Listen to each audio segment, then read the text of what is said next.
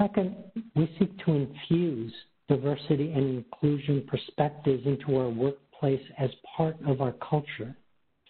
Diverse voices can be a catalyst for increasing data quality and data relevance, as well as advancing equity. It promotes innovation and excellence. I've actually spoken about this for the last couple of years as in my role in my previous employment at American Statistical Association as president, and I've written about it in my director's log, which you're welcome to view if you're curious. Third, we will engage with and actively listen to the full diversity of our stakeholders, which includes you, of course. Stakeholder feedback is critical to understanding the needs of our data users. Now, scientific integrity is also essential to our pursuit of excellence. We continue to be transparent about the quality and reliability of the statistics we publish and the data we release. As you know, all statistical products are subject to various sources of error. So data consumers are best served when they're apprised of the strengths and limitations. Naturally, we're also committed to leveraging technology and rethinking our entire data enterprise at the Census Bureau, not just for decennial census, but in all the different data collections and processing that we do. And we look to do that in new and different ways over the coming decade and in preparation for 2030. We'll be seeking your feedback on these plans and activities in the near future. But today's devoted to a briefing on differential privacy, and I don't want to take up too much time, so let me stop here so that we can then proceed to our agenda. But one quick note, I do look forward to seeing you in our May meeting.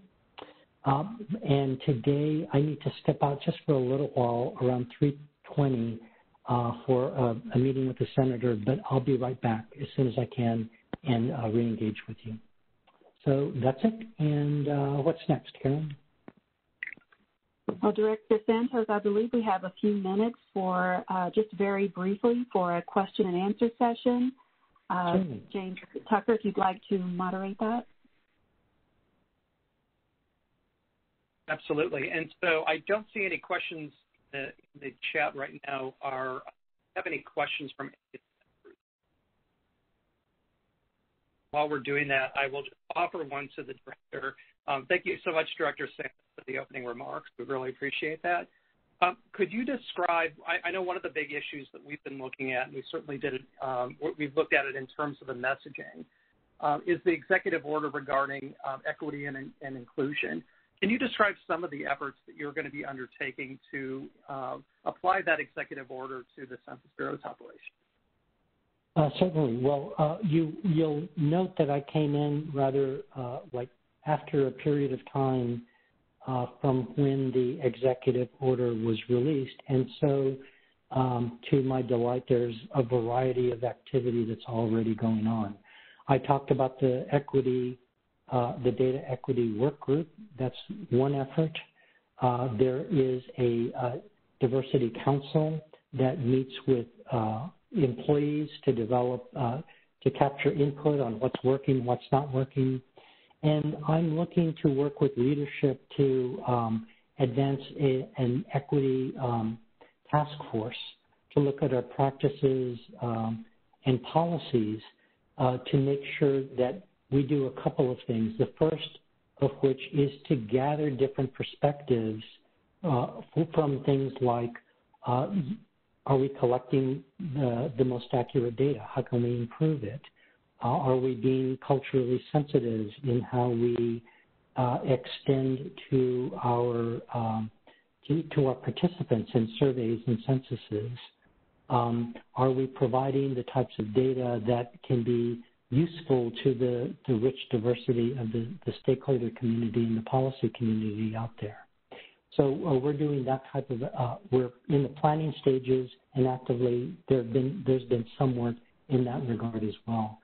And we're also doing a review of things like, what does our staff look like in terms of ethnic racial diversity, in terms of area diversity and expertise, what types of opportunities are folks being provided to grow and nurture and develop into career professionals.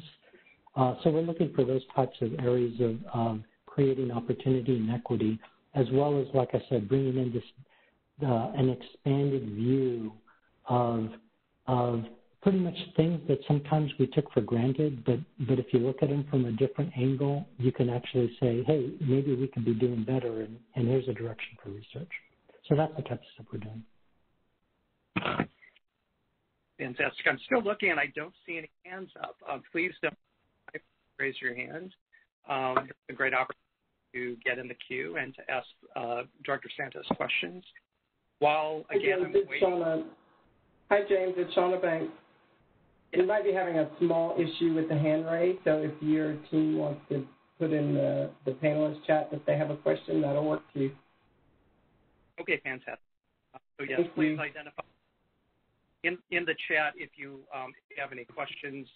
And again, while we're waiting for that, I'm going to ask one more question with the expectation we should have some questions follow from other NAC members, and that is, given the role of the National Advisory Committee and the fact that we focus particularly on historically undercounted populations, what role do you see in your role as director? How can we support you in trying to improve both the outreach and the accuracy of the count of those historically undercounted populations? Well, actually, I'm glad you asked that, because there are a couple of ways. One is simply to keep doing the great work that you're doing. I commit to being at these meetings, listening, and taking in all of the feedback that you have, so that I can go back to the career staff at the Census Bureau and the leadership to say, here are the types of issues that are of importance, and here are the recommendations that we should really be thinking about. That's kind of like part of, like, we're doing the same type of stuff. The other piece, which I'm not too sure if this would be too much of a burden, would be to ask the NAC to do a little bit of outreach on their own, to see if there are other stakeholder communities related to your own particular interests that could provide you with feedback in the process of you being a NAC member and then coming to the Census Bureau to provide our dialogue and discourse and for you to create your recommendations. So doing a little bit of like NAC outreach, member outreach to your own constituencies and fellow stakeholders would be beneficial. The third is that, and I've seen evidence of this, so I'm not going to confess that this is new, but it's really important, and that is to make sure that you provide us with things that you want to talk about and address at these NAC meetings, because I believe that there needs to be a two-way street in our partnership, advisory partnership, which is we have things that we really need your input on, but you have interests and you see things that maybe we don't, that you need to come to us so that we can put on the agenda and so we can have some discourse. Fantastic. And again, I still don't see any hands. This is really unusual, but I will say that one thing that has been... It's a succinct statement. I made a succinct statement. How's that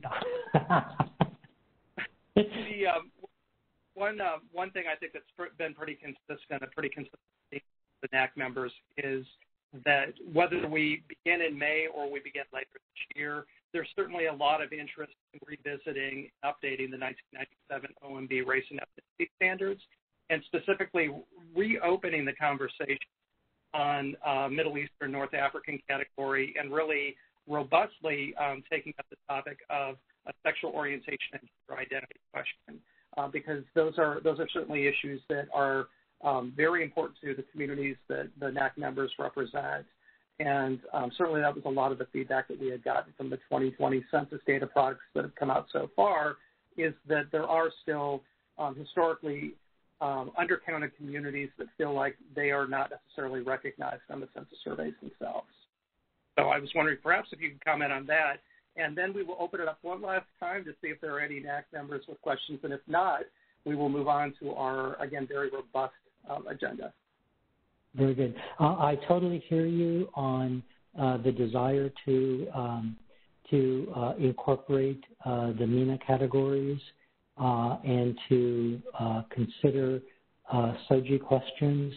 It's really up to OMB to make those standards, but we're not going to sit back basically and wait, for something to happen. We're going to be engaged with OMB. I believe that as soon as the chief statistician is announced, I'm hoping that it's soon, we will then begin to actively engage and come together to work under the guidance of OMB to see how we can come to terms with some of these really, really important issues.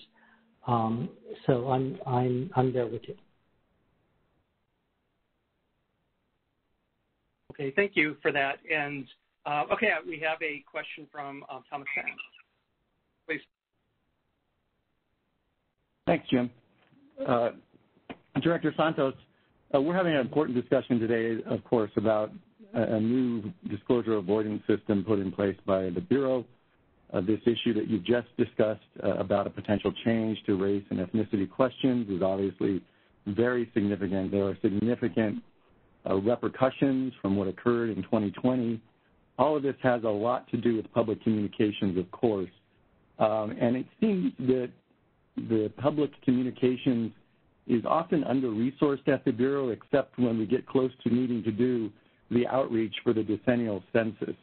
So my question is that, what can be done to augment the Bureau's public communications resources in light of all the momentous occurrences we are experiencing today and may experience if OMB does take up the issue we just discussed? Well, I will answer that question directly, but I will first say that I have been a witness to the value that bolstering a communications capacity in an organization can have when you pretty much essentially change nothing else, but you bolster the communications and find ways to tailor messaging to specific stakeholders that are interested in particular messages or topics. So you can you can do the best research, but if it doesn't get out to the people that can use it, you almost may as well not have done it in the first place. So I'm a huge believer that communication matters. And so I envision as part of moving forward that I will be giving serious consideration to how to bolster and grow our communications capacity so that we can do some messaging in a way that's more timely, more relevant, and that includes communications as being sort of external viewing that includes our census website, for example, and accessing data and such. I see we have about 2 minutes left. We've got time for one more question. I will give 10 seconds for someone to indicate in the chat the question. If not, I will ask one last question.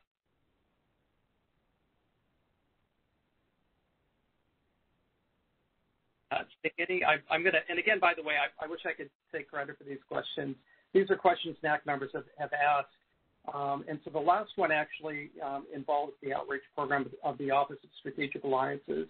I just want to kind of comment on it that we're very pleased to see it, and perhaps if you could just speak briefly on the additional resources that you anticipate being committed to that effort to improve the outreach of the Census Bureau for all of its census surveys, and not just the decennial.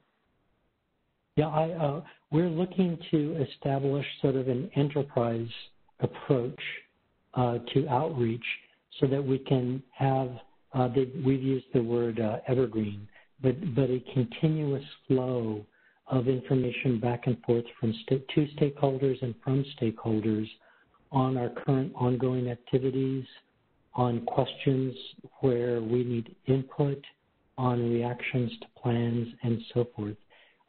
So we see this group as being key to managing that effort and expanding the effort to not only create more continuous interactions with our existing stakeholders, but to expand and find others who can provide valuable input.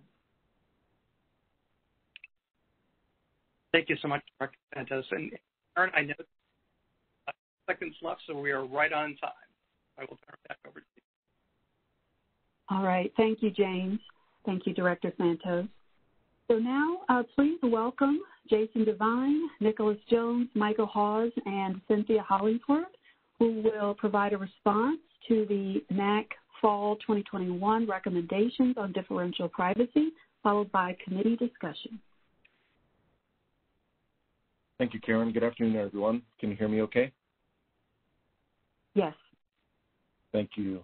So on the screen, we're going to have recommendations from the NAC Fall 2021 meeting, and our subject matter experts from the Census Bureau will provide some context and some responses to those recommendations.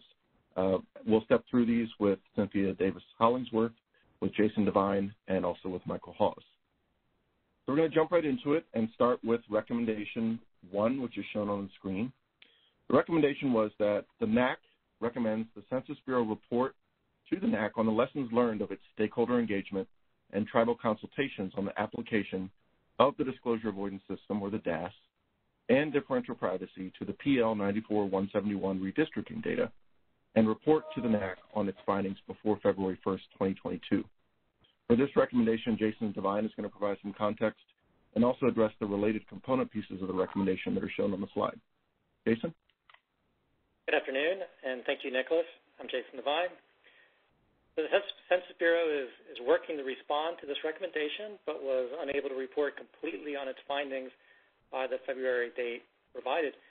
We are looking forward to sharing more about our stakeholder engagement and how the comments we received are informing decisions about the Disclosure Avoidance System, or the DAS, specifically what tables to include in the DHC. At this time, we do not have a written summary or report that would provide an accounting of the comments we received.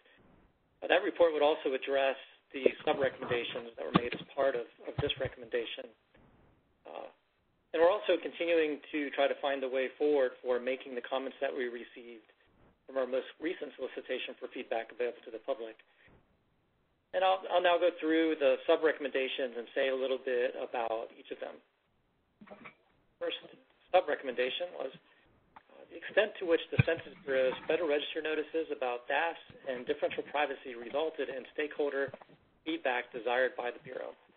So we had 2 solicitations for feedback. The first, FRN, prior to the census. The second was a solicitation for feedback at the end of last year. The feedback from the earlier FRN helped inform the initial design of the 2020 data products, mainly the DHC, that's the Demographic and Housing Characteristics file, and the detailed Demographic and Housing Characteristics file. And the second call for feedback has helped inform decisions about the final design of the DHC and the potential addition of tables to that product. And of course, feedback throughout has influenced decisions about accuracy and has helped us identify areas where improvements to our methodology were needed. And the Census Bureau will report more on this at a later date as part of the summary that I mentioned before. The second sub-recommendation, the extent to which the use of jargon and technical terms impeded communication to stakeholders, data users, and the public about the DAS and privacy measures being implemented by the Bureau. The Census Bureau appreciates the extended conversations we've had with stakeholders in recent months about the ways in which it can improve communications around topics related to disclosure avoidance and privacy. Well, we've made significant progress in the outreach we conduct around this topic via regular webinars, newsletters, and other stakeholder and data user engagement. We continue to refine the ways in which we communicate around this subject. We're committed to balancing accurate reflections of technical and statistical information and readability, and we appreciate stakeholders and data users' patience and diligence in working with us to identify and improve specific points of confusion and to refine our messaging, a process which continues even today as we speak to you. The next one was the effectiveness, objectivity, and accuracy of press reporting on the Census Bureau's efforts to implement the DAS and privacy measures to the 2020 census. The Census Bureau regularly works with the media to educate reporters on our work and answer their questions. but we don't have a role in determining the content or ensuring the objectivity of any reports, but we do point out inaccuracies when they are present.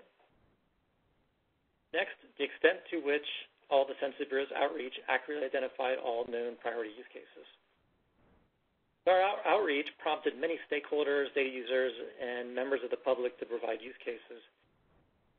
However, even after our outreach, we doubt we will have accurately identified all use cases. We will, however, report out on the use cases that we did identify from the feedback. And the next recommendation, the impact that the timing of decisions on the DAS and differential privacy had on the range of consultation and stakeholder engagement the Census Bureau would have preferred to do. It's difficult for us to know how the timing of work on the DAS impacted our outreach and engagement with stakeholders. We do know that our outreach started as early as 2018, but that outreach has improved over time as we in the public have learned more about this effort to modernize the Census Bureau's disclosure avoidance methods. In the final sub-recommendation, what lessons learned are from the Census Bureau's outreach and consultations, and how those lessons learned can be applied to future stakeholder engagement, including to the DHC file. We're already applying lessons learned from initial 2020 census disclosure avoidance conversations to the strategy, public, data users, and stakeholders around the demographic and housing characteristics file and the detailed demographic and housing characteristics files.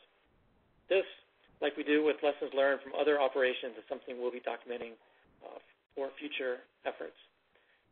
That covers recommendation 1.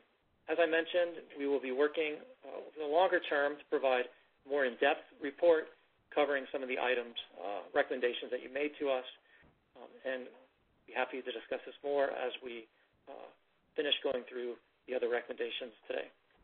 Thank you. I'll now give it back to Nicholas to go over recommendation number 2. Thank you, Jason. So if we could please move to the next slide. Hopefully everyone's seeing that on their screen. Here we have recommendation 2. The NAC recommends the Census Bureau apply DAS and differential privacy to the DHC and the detailed DHC in a manner that allows for accurate data on smaller populations, including at the sub-county level and the tribal area level. Michael Hawes will address this recommendation for us. Michael? Thank you, Nicholas.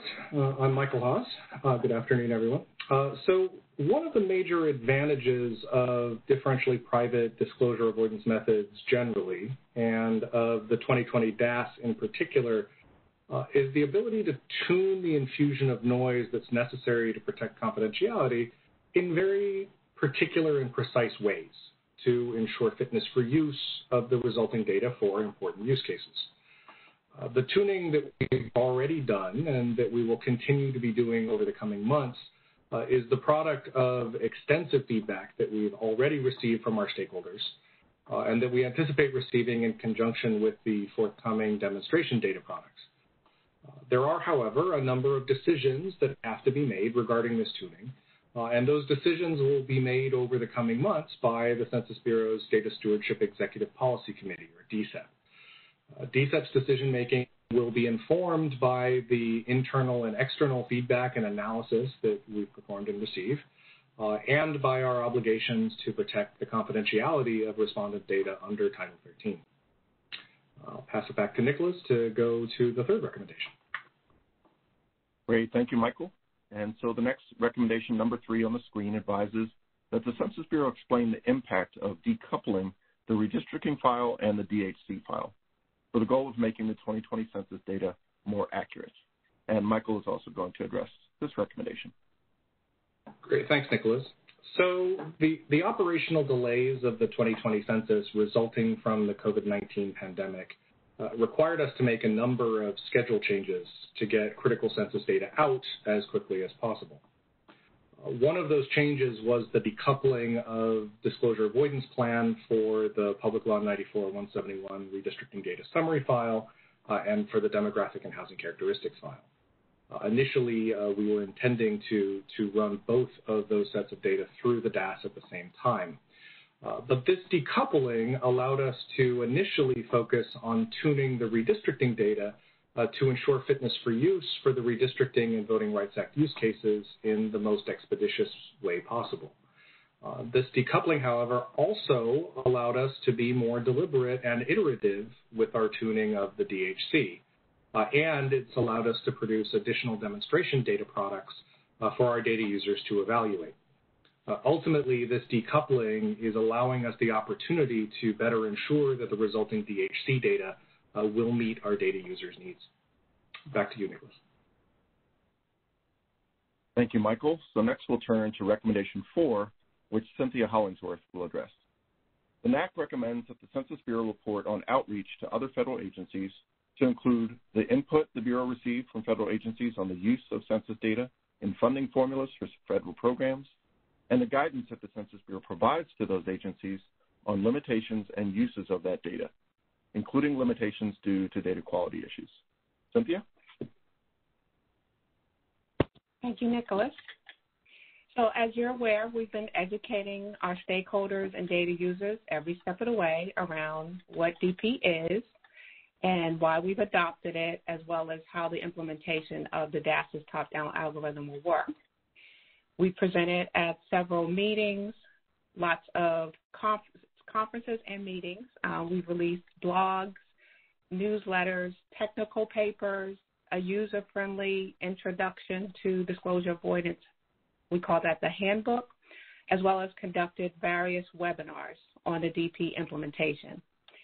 In those meetings and discussions that we've had with the various stakeholder groups, and there are many stakeholder groups for which we have been having these discussions, such as this group here, also to include the American Indian and Alaska Native tribal leaders, the National Congress of American Indians, also with the CNSTAT, or Committee of National Statistics, our groups such as the state data centers and the Census Information Center networks, civil rights groups, congressional committees and staff, professional associations, academic partners and researchers, as well as the federal agency partners.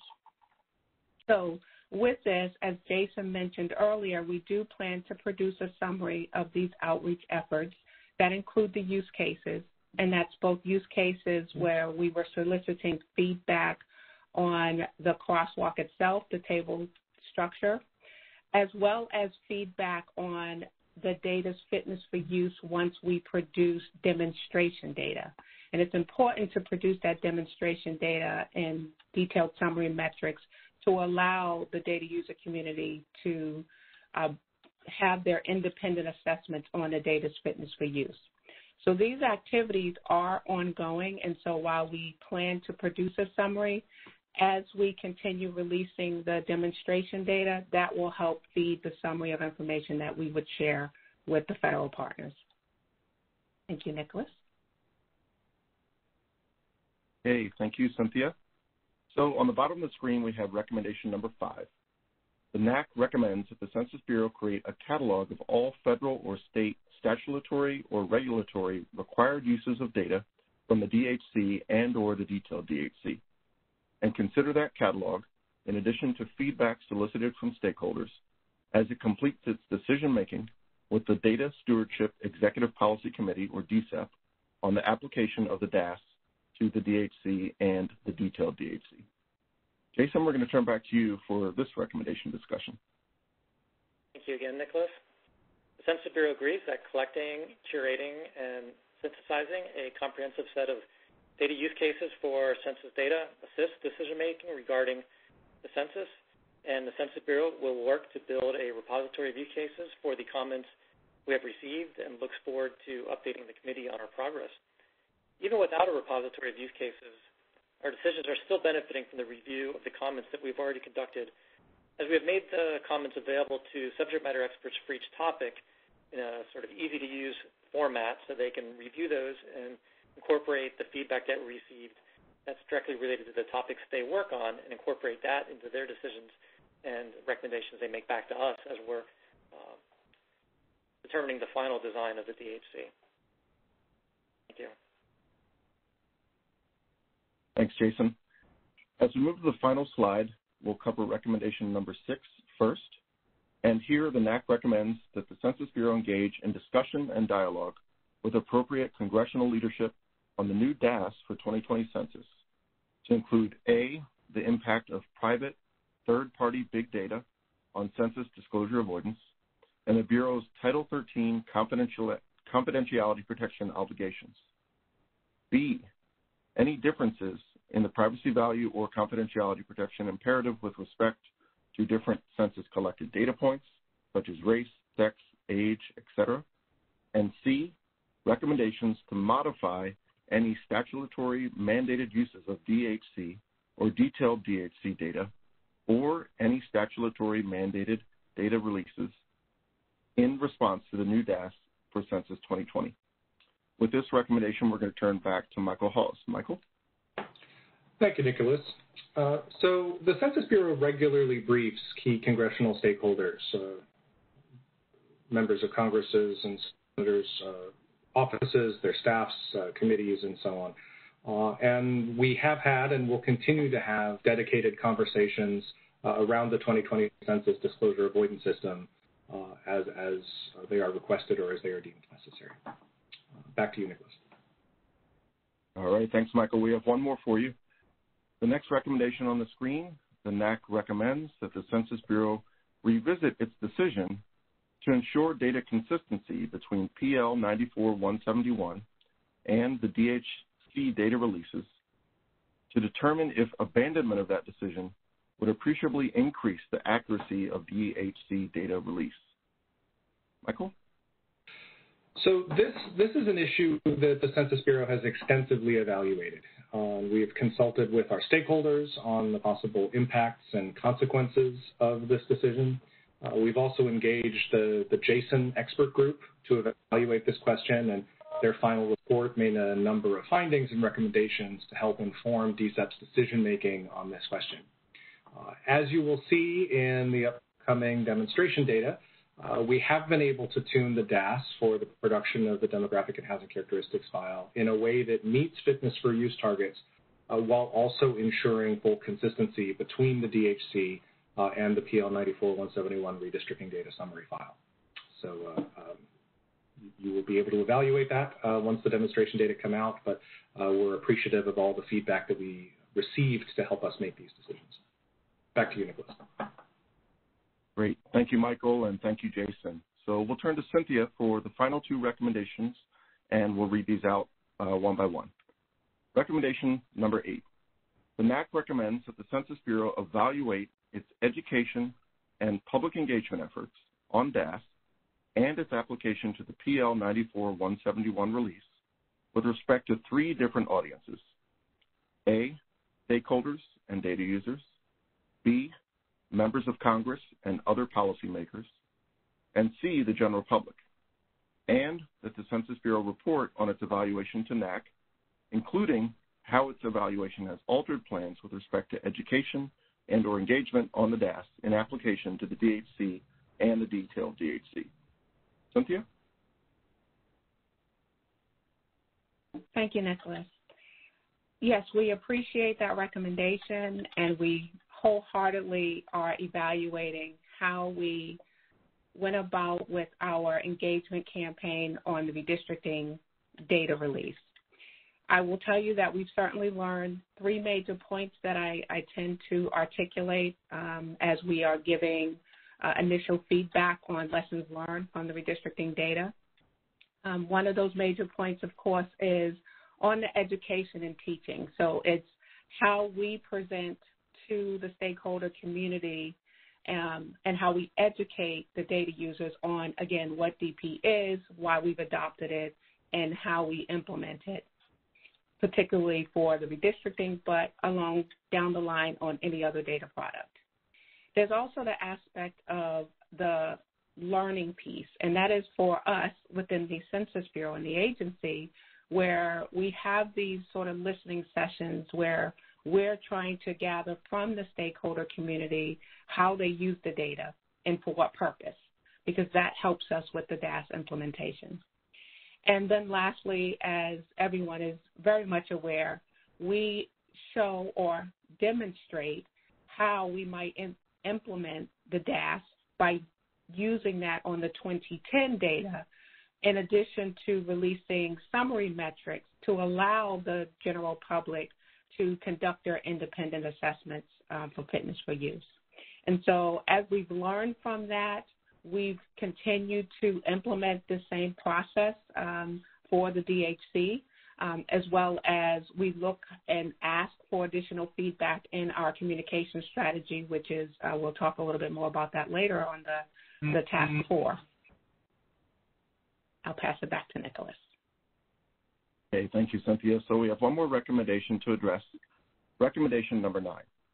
The NAC recommends that the Census Bureau produce a timeline and plan for the timely release of detailed DHC data for detailed racial and ethnic population groups in order to enable compliance with health and safety obligations of stakeholders, especially in light of decisions made with respect to 2020 ACS data. The plan for timely and accurate detailed DHC data should include proactive outreach to stakeholders and sufficient time for stakeholders to provide feedback on priority tables and delivery formats. So we'll again turn to Cynthia to discuss this recommendation.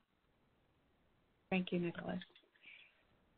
We appreciate this recommendation as well, and I am happy to say that we are working on our data release plan, not only for the detailed DHC, but also for the demographic and housing characteristics file, or the DHC. So we released a newsletter last week announcing that we plan to release the demonstration data for the DHC on March 16th.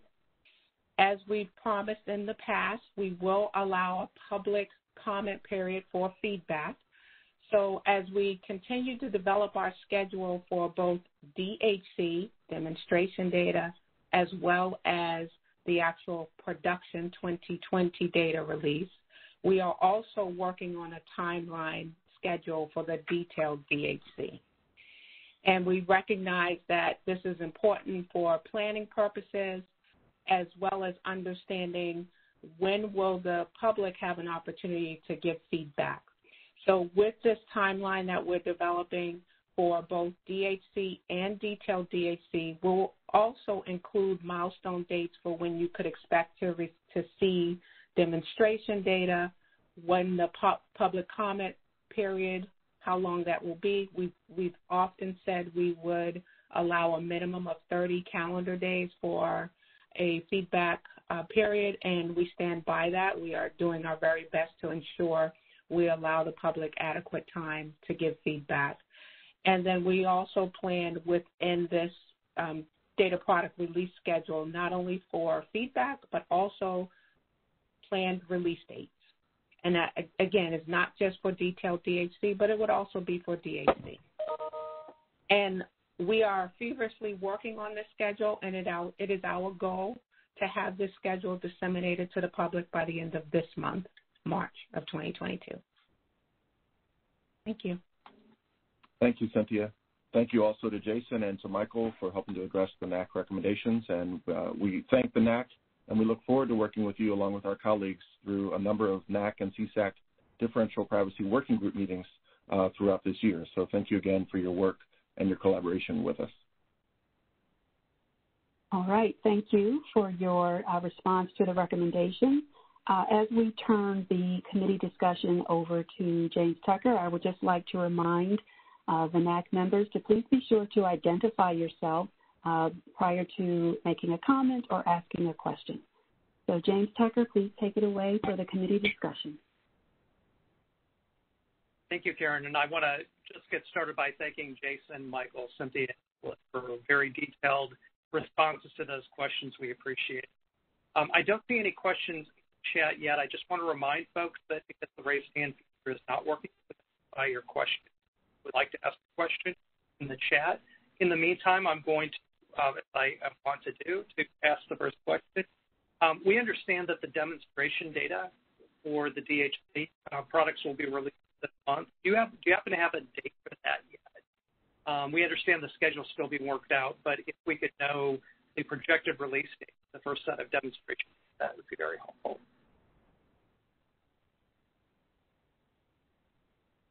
This is Cynthia Hollingsworth. So the release date for the first part of the DHC demonstration data is March 16th.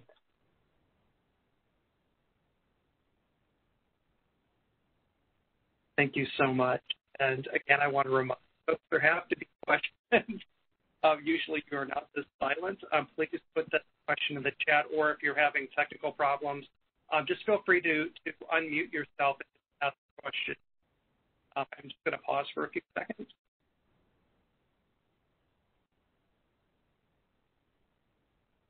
I'm not seeing any, but I actually I want to thank all of you for a very detailed response. If you don't mind, Karen, I think we can just go straight into the discussed presentations. Oh, never mind. Thomas Sands does have a question, and then we will go into the discussed presentations.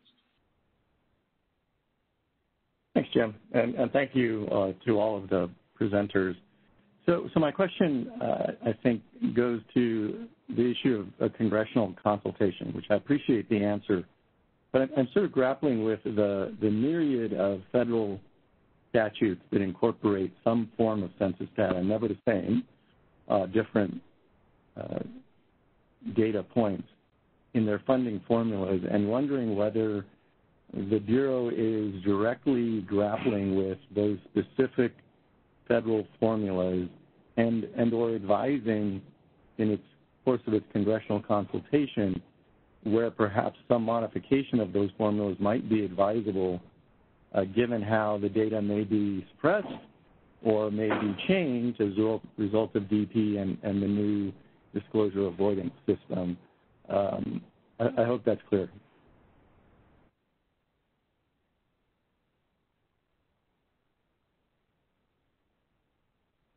So this is Michael Hawes. I can start with a response to that. So this is a tricky issue because, I mean, census data are used for numerous critically important federal programs. But we can't tell agencies how to use our data or how to adapt their own programs to use our data. What we can do and what we have been doing and will absolutely be doing with the demonstration data and then with the release of the actual files is educate our federal partners on what the strengths and limitations of the data are. And we've done that with all of our data products over the years. That's always a challenge in many respects. And educating our federal partners on those limitations is not always successful. But it's something that we certainly endeavor to do, and we will be working with our federal partners, particularly as the demonstration data come out, and then again with the actual data products when they're released to help inform them of what the impacts of the 2020 disclosure avoidance system might be on their uses of these data.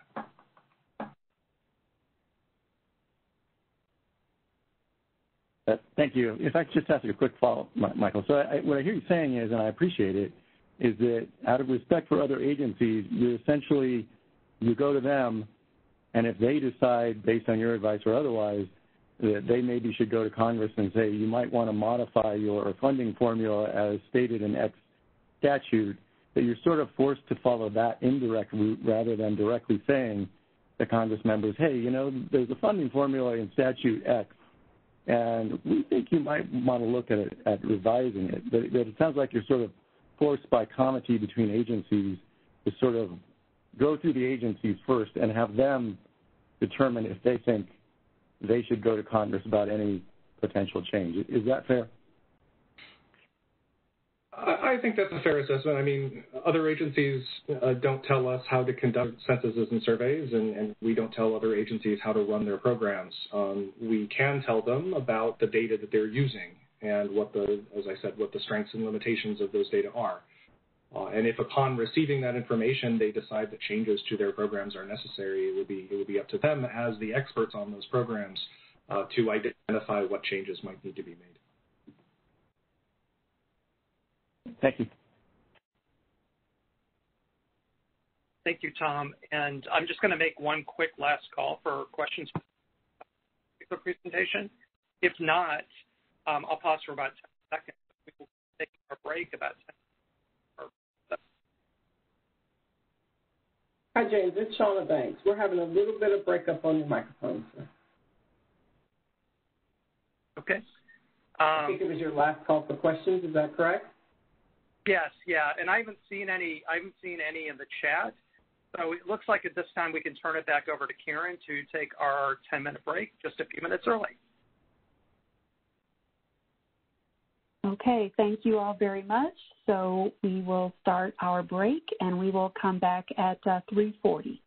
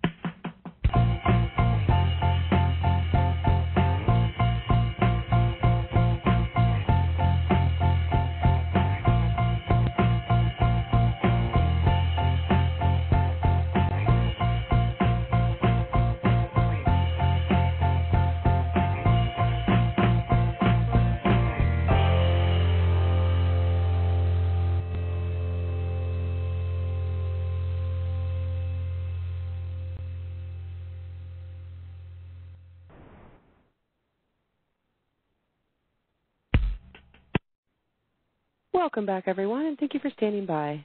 I'd now like to pass the call back to Karen Battle. Thank you so much. You may begin. Okay, everybody, welcome back to the NAC special session on differential privacy. As a reminder, information for closed captioning services can be found on the NAC website. We will now hear from Julio Guiti-Guevara, John Sandoval, and Carol Hafford, who will present the working group's task for deliverables. And I do want to just give a special alert to the presenters that if we have not completed our discussion by 4:10, that we will pause the discussion for public comments and then resume the discussion. So please go right ahead.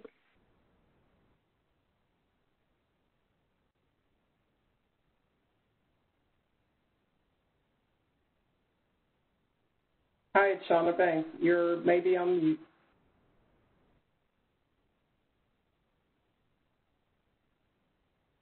Hello. I can hear you. Thank you. Saludos a todos. Greetings, everyone. Thank you, Jim. Thank you, Tony and Karen. I also want to thank Jason, Nicola, Cynthia, and Michael for their most recent response to the recommendation.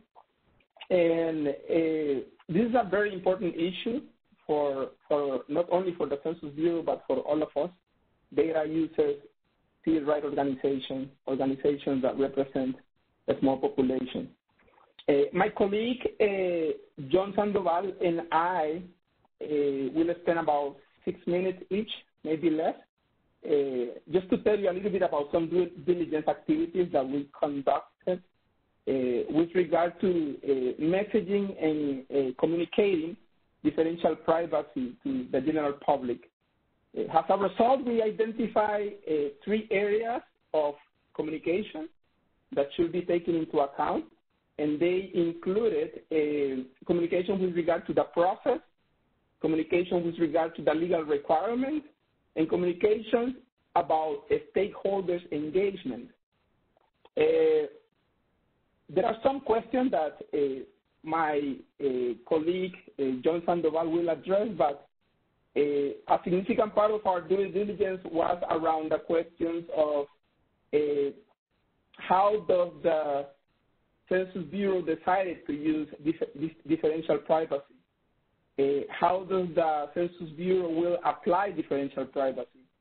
What is the relationship between the application of differential privacy and the differential undercount on race and ethnic population? And then we also went over an interpretation, a general interpretation of the Title 13 of the United States Code. So again, these 3 questions respond to the issue of process, legal requirements, and stakeholders engagement. We after looking at Title 13, we have to let everybody know that we found out that for decades, the Bureau has not released data from a small geographic units that may be used to identify individuals, particularly those small racial and ethnic minorities. Now, for 2020, whether injecting noise to make it harder to cross-reference census data products to apply differential privacy is the question that have a significant or will have a significant impact in our communities. And with that, I will give the mic to my colleague, John. Thank you very much, Julio. Tony, could you please advance the slide? One more.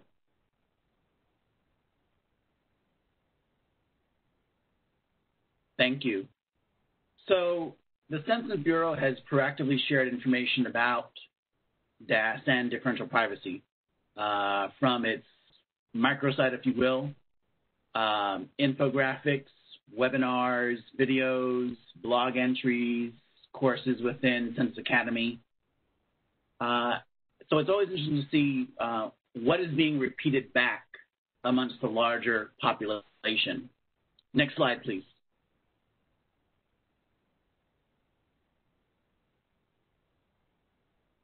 If we look at some of the major reporting, the real highlight has been on the trade-off between accuracy and privacy. And this is something that is part and parcel of the discussion of differential privacy and disclosure avoidance. That is the usual kind of give and take. All of these, I would say, major news outlets are focusing on questions around accuracy, whether things will be accurate, if they'll be less accurate.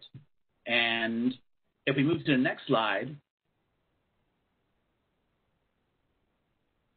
we'll see that some media outlets are explicitly showcasing the potential negative impacts in the matter of saying people in homes will vanish, rural America will be erased, that the data will be useless, or will have gross miscounts of people of color.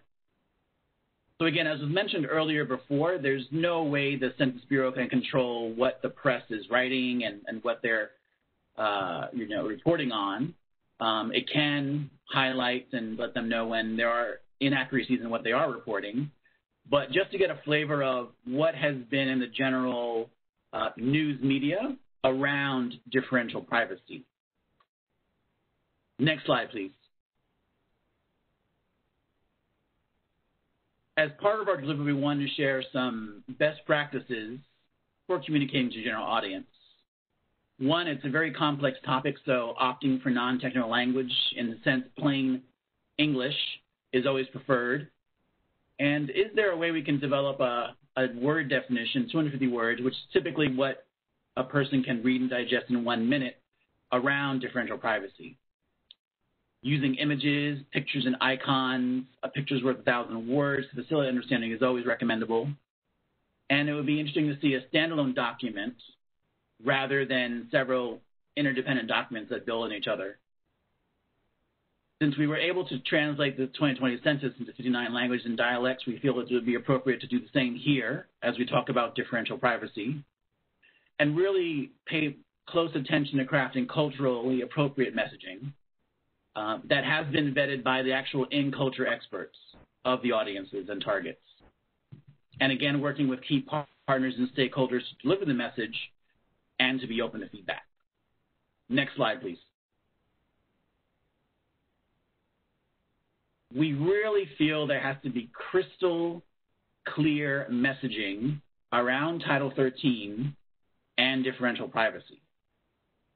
So highlighted on the right in red, I haven't read a Census Bureau document that isn't explicitly clear about Title 13 requirement on privacy and how differential privacy is a tool used to achieve that requirement. But once, the game of telephone, once it starts going on to different outlets and people, there's a lot of room for misunderstanding, misinterpretation. And what we've heard anecdotally has been, that differential privacy is a legal requirement. So it would be helpful to have crystal clear messaging around exactly what does Title 13 require and how does differential privacy fit into that need. Next slide, please.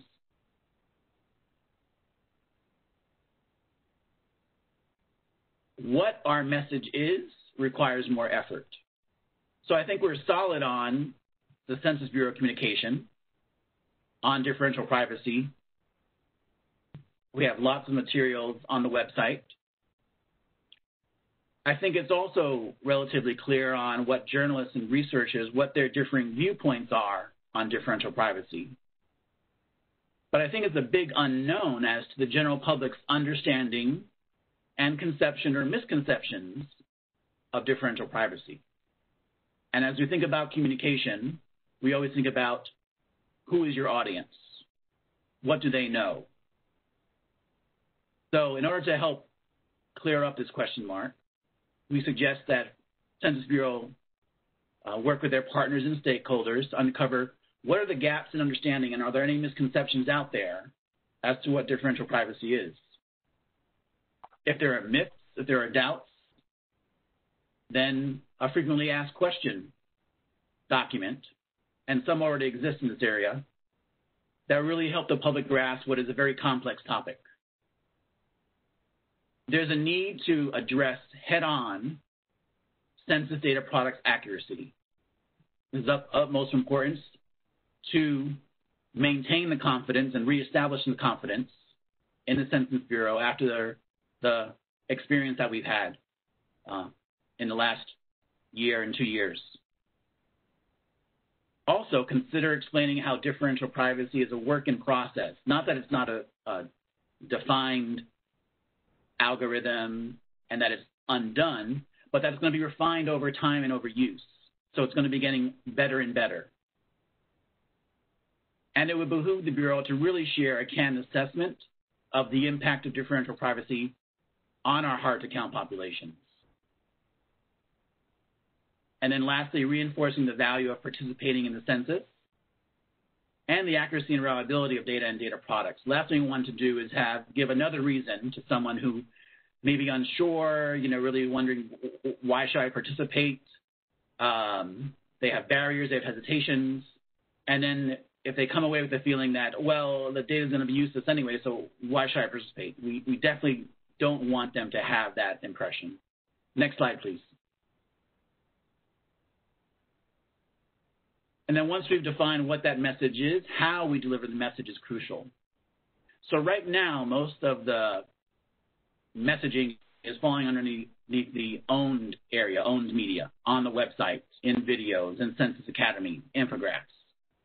We'd like to see it move towards an area where that still is the basis and center of information, but is there a role for utilizing paid media, earned media, social media, and working with partners and stakeholders to really get more of a 360 holistic surround sound of the messaging? Next slide, please. I'll turn it back here to my colleague, Julio. Yeah, thank you, John.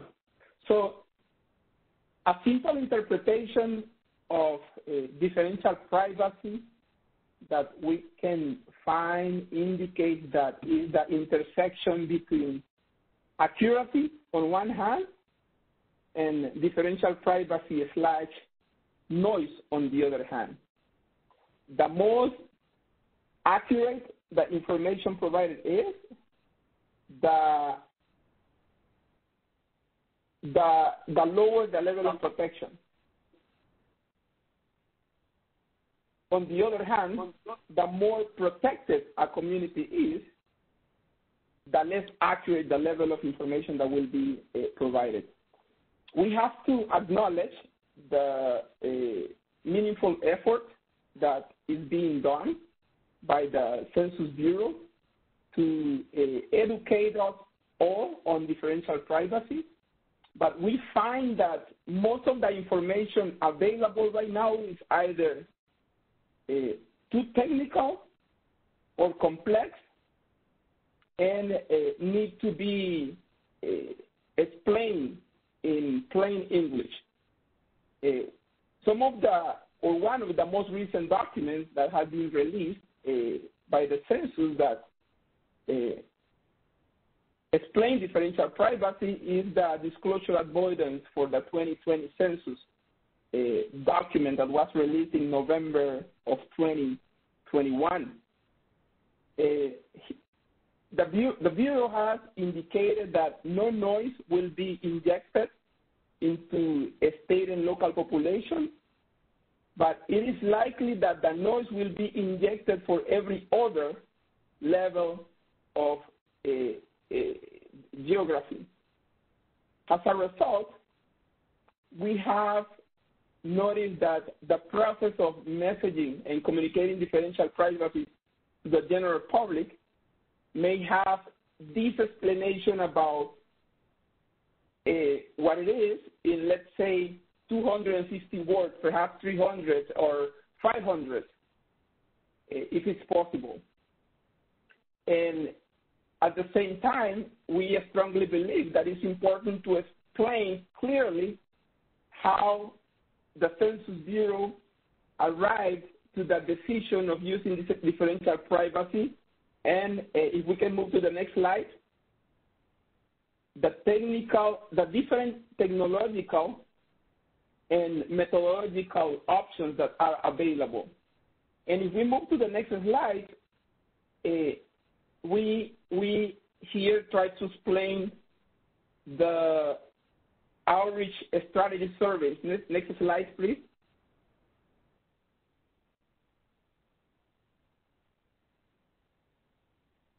Yeah, the outreach strategies and surveys.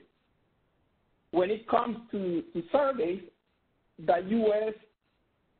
Census Bureau provides surveys, produce an estimate of 130 surveys every year to different federal government agencies. The scope of the application of differential privacy, as it was explained earlier by our colleagues, it hasn't been defined yet with regard to how differential privacy will impact these surveys. And with that, I will tell you that other stakeholders involved include civil rights organizations, tribal communities, organizations like the Congressional Black Caucus, Hispanic Caucus, among others, can play an important role in the process of supporting the Census Bureau outreach to communicate differential privacy. With that, I will pass the mic to my colleague, John. Thank you, Julio. And if you could advance the next slide, please. Just really to recap, what we tried to highlight today for the Census Bureau are three broad areas with questions that we know the answers exist, but it merits asking them again and really pushing to get answers that can be clear, concise, simple, and plain English for the general public. And these questions are in the areas of process, legal, and engagement. This concludes our presentation, and we can begin the discussion.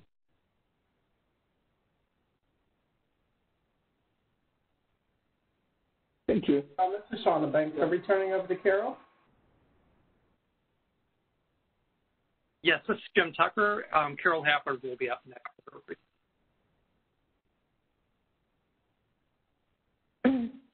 Hello, everyone. I hope you can hear me. I just want to note that there are gale force winds outside my house, so if my internet cuts out, I will be on the phone and ask to have the slides advanced. So please bear with me. To begin, I'd like to thank Director Santos and members of the Census Bureau for bringing us together today and providing us the opportunity to offer multiple perspectives on your work. I'll be addressing communications and dissemination with the technical and stakeholder community and offering some observations based on the review of some of the products currently available. Next slide, please. So in the few minutes that I have, just be offering some learnings from the handbook that can inform future communications, some key messaging to multiple audiences, ways to increase readability, engagement, and utility, and then concluding with some discussion questions that can be used to help foster messaging and communications to technical audiences and to inform the products. Next slide, please.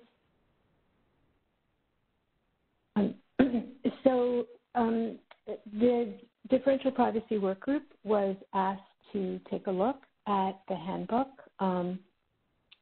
entitled Disclosure Avoidance for its 2020 Census Redistricting Data and Introduction. It consists of 8 parts. The introduction, how does the DAS work? What are some recommendations and considerations for using the redistricting data? How one might evaluate the data, what are some frequently asked questions, some additional resources, a glossary are provided along with the technical appendix. And we were asked by the Census Bureau SMEs to consider 4 questions. Is there information missing from this handbook that would be useful? Is there any material that's too technical or confusing? Should any of the content be organized or presented differently? And were any sections of the handbook that were particularly useful or any sections that were less useful? And the short answer to these 4 questions is mostly yes. And I'm going to just go through the next few slides and present some areas where the messaging could be strengthened and ways that this very technical information can be presented more simply. Next slide, please. So to begin with what the handbook does well and what can be replicated for future products, it sets the case very strongly for the use of differential privacy and discussing the trade-off between data confidentiality and utility.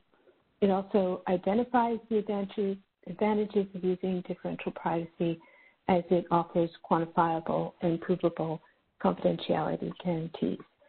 And importantly, it also places this both the dilemma and the exercise in historical context. So emphasizing that a confluence of factors, including increased computing power, technical sophistication, data availability, all lead to increased threat of re-identification attacks. So it puts that message out there clearly. And at the same time, next slide, please, it could do a bit more to emphasize some key messages. And first, while some of these messages are threaded throughout the document, they could be made more explicit. And while the Bureau is known as a data collector, the message could be made more explicit about the Bureau's role as a data steward and balancing people's trust in the quality of the data provided while also protecting privacy. That message is buried in some places, and it should really be one of the strongest messages that is conveyed in this product and in others. I think this also resonates with, please stay here, with what Julio and John were also saying. And while this document does discuss the advantages of using differential privacy, it doesn't really get into the limitations or it does if you take a really close read. And it does mention the impact on smaller geographies, but that needs to be made more explicit as well. A data user needs to understand both the advantages and the implementations of the methods that they're going to use. And it would be helpful to, to provide some guidance about what data users need to know before they start using the statistics from the data file. So something along the lines of a README document that is written in such a way that helps one understand how the data has been manipulated, but then also how it has been made useful and where its utility lies. Next slide, please. A couple of other points around prioritizing the message. Establishing the need for differential privacy, why now? Why is it needed? Could really be brought up into the introduction of this product, but then also conveyed in other efforts and products as well. In journalistic terms, it's rather like burying the lead. For instance, the section on big data, big potential threats, begins on page 5, and these 2 bullet points here about reconstructing 100% of the records with full accuracy is alarming. Controlling the rate of influence is the problem that the DAS is designed to address. You have to read into the document to really get this message, and I think this helps balance the important message to data users and stakeholder communities about why the urgency, why this needs to be done. At the same time, other parts of the document, and please think of this with future products in mind, is thematically organizing the FAQs would be helpful so that it addresses risks and known harms, the use of differential privacy as a protective measure, if you will, and then types of data user engagement and concerns, and then the ability to compare data over time. In its current format, these topics are addressed, but they need to be pulled out more to make them more readily discernible to the end user. And then finally, another key point is be intentional about the intended audiences, and that's plural because there will be many.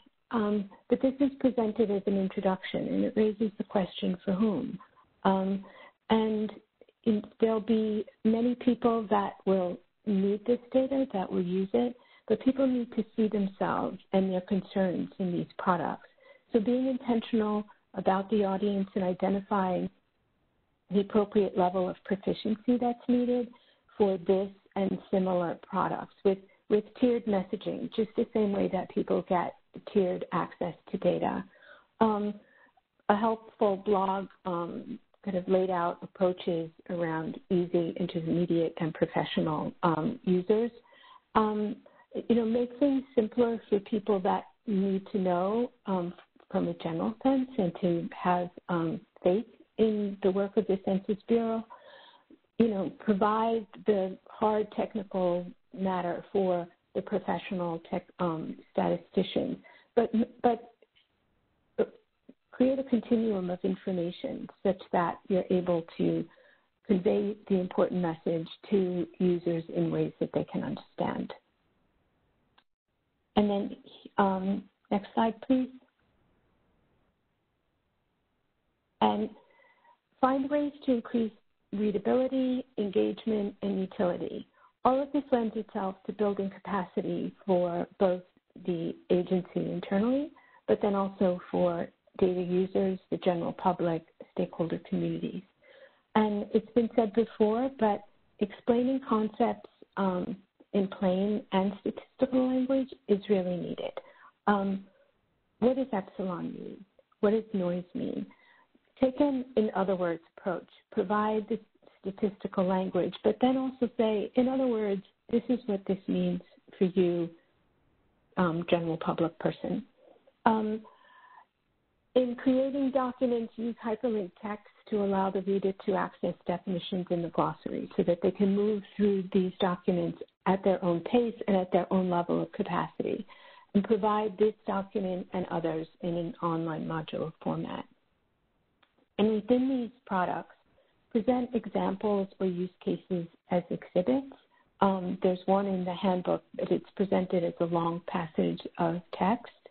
And a helpful resource for this is the Differential Privacy, a primer for a non-technical audience by Wood, Altman et al.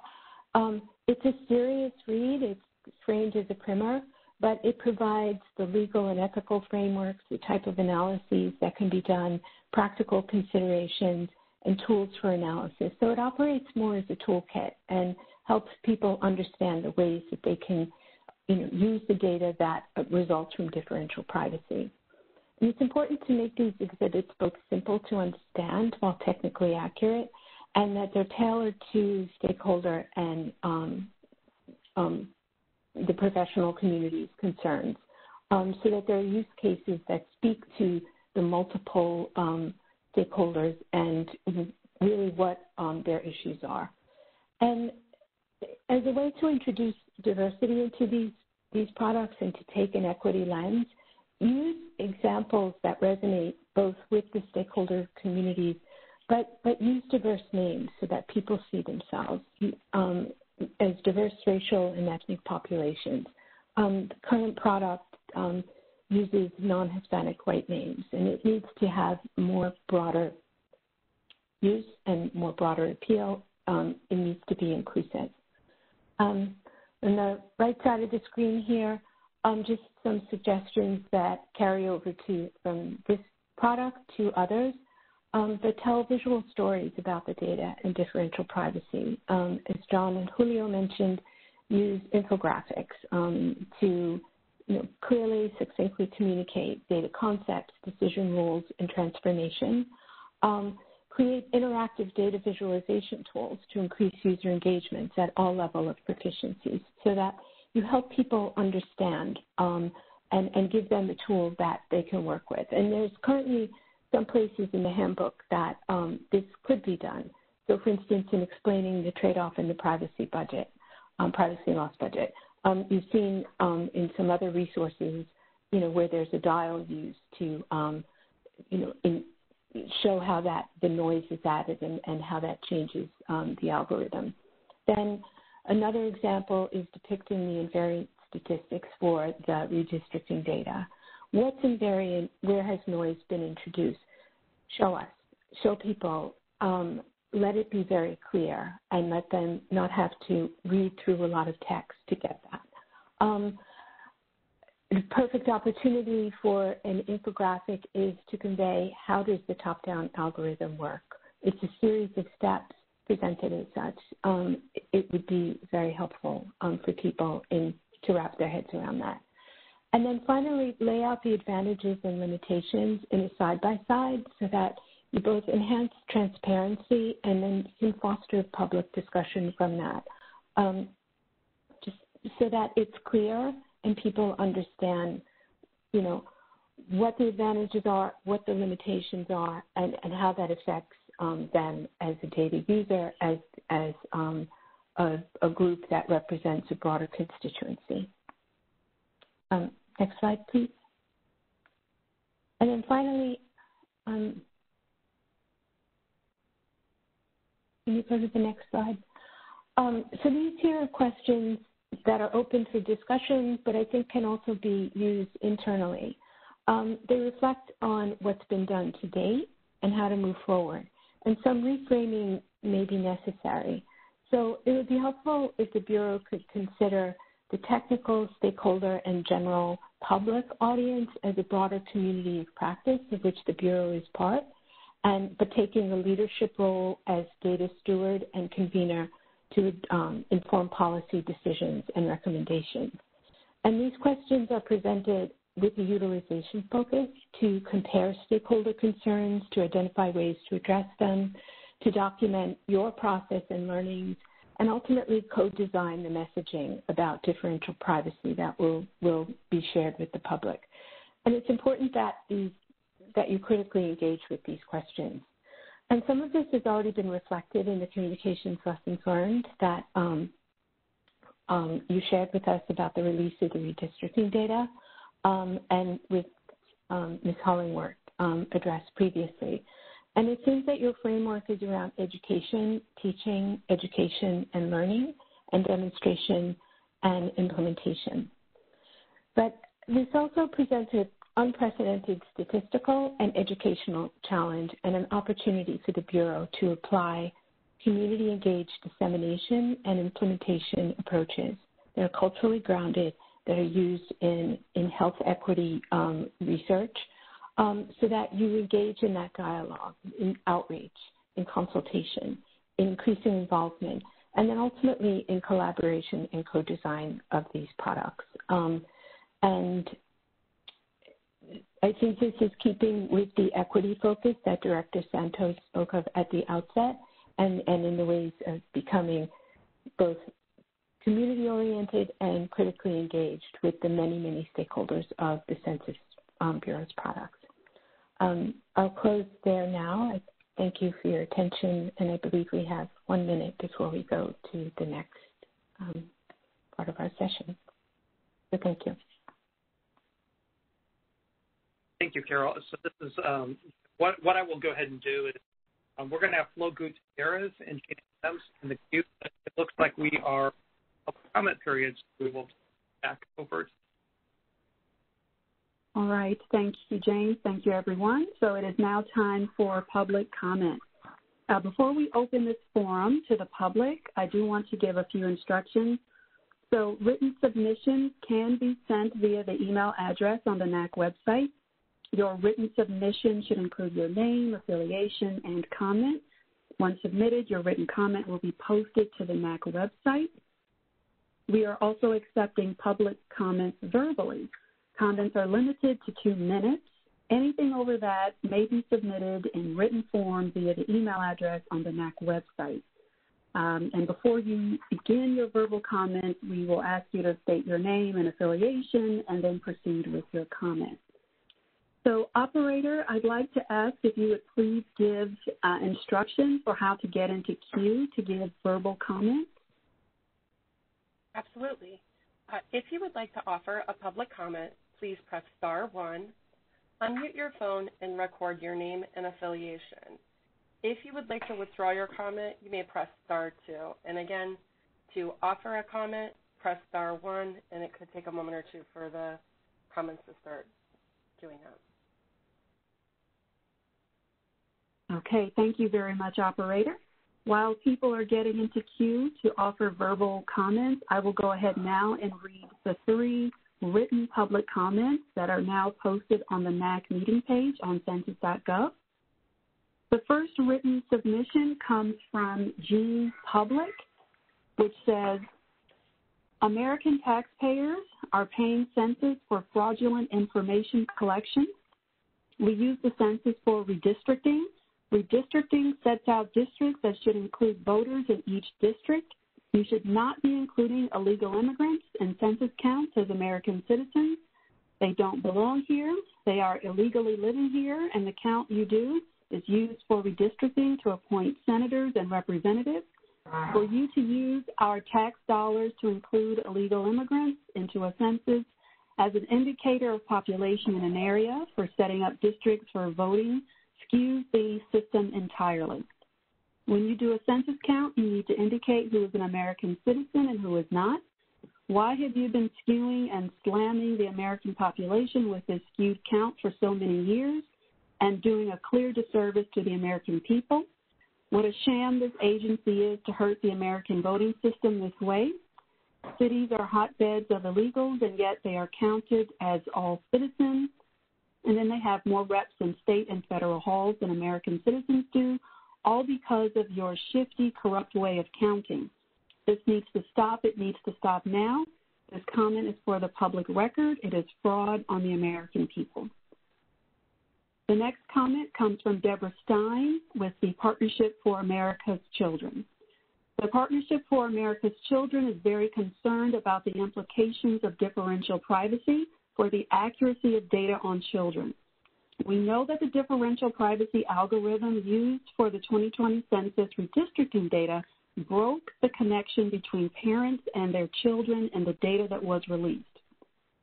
That resulted in about 160,000 census blocks where the data showed children, the population under age 18, but no adults, the population ages 18 and over. This is highly implausible result. The Census Bureau should communicate with data users about their plans to continue using this algorithm or any other algorithms that also break the connection between children and adults in the household for data files that include family structure and family type, such as the demographic and housing characteristics file, the detailed demographic and housing characteristics file, and data from the American Community Survey. The living arrangements of children are a key to measuring their well-being. For example, the most important single measure of child well-being is the measure of child poverty from the ACS, which must be calculated based on the household income. Census processes that distort the relationships between parents and their children result in inaccurate data on key measures used to understand the lives of America's children. Data users need to understand whether the data they are using maintain or break that relationship. The last comment comes from Joseph Battistelli, who is the Director of Outreach and Membership with the Coalition on Human Needs. The Coalition on Human Needs is an alliance of national organizations representing human service providers, faith groups, civil rights, labor, policy experts, and other advocates working to meet the needs of people with low incomes. CHN has for many years provided training to thousands of people nationwide in the use of census data, including decennial, current population survey, and American Community Survey findings. The advocates and service providers we provide training to are interested in state and local data, such as the breakdowns for states and localities of child poverty by race and ethnicity. And in the past, we have been able to supply instructions on how to find such data using Census ACS tables. We are concerned that tables previously available for states and localities may not be published due to inaccuracies related to differential privacy. To continue providing this guidance to people and organizations, we need to know, as compared to previous years, which tables will be available showing children and families with children by poverty status, race, and ethnicity, including the range of geographic areas for which such data will or will not be available. Can you share a listing of differences in tables available as compared to previous years, or when such a listing will be made available for these or other breakdowns by age, race, and ethnicity? Thank you. Coalition on Human Needs. Okay, operator, that concludes our written comments. Do we have any verbal comments in queue? There are no comments in the queue. Okay. Oh, wait, actually, we had one come in. Give me just a moment. Okay.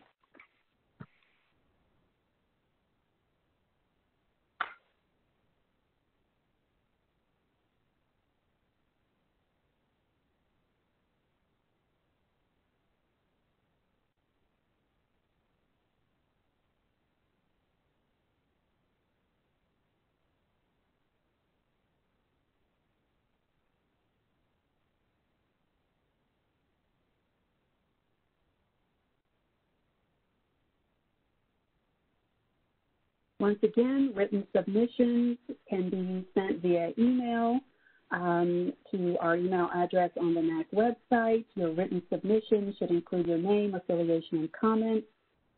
When submitted, your written comments will be posted to the NAC website. Okay, operator, are we ready for our verbal comments? I am. So I have Dr. Rubidel of the National Congress of American Indians. Your line is open. Thank you. I'm Dr. Yvette Rubidel, I direct the Policy Research Center at the National Congress of American Indians. The National Congress of American Indians has submitted several letters to the U.S. Census Bureau over the last couple of years expressing our significant concerns about the impact of the 2020 census privacy measures, including differential privacy, on the accuracy and fitness of use for data for American Indians and Alaska Natives, tribal nations, and small, rural, and remote populations.